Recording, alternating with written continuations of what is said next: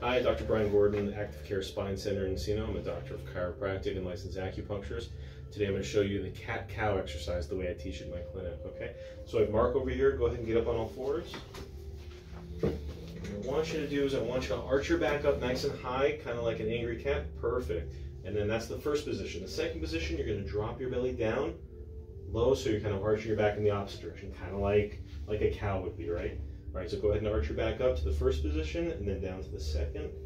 And keep moving, don't stop. With this exercise, I recommend to my patients that you keep a constant motion. Don't stop at the top or at the bottom. Constantly moving at a good pace. What this does is it helps loosens up your back, makes you feel better.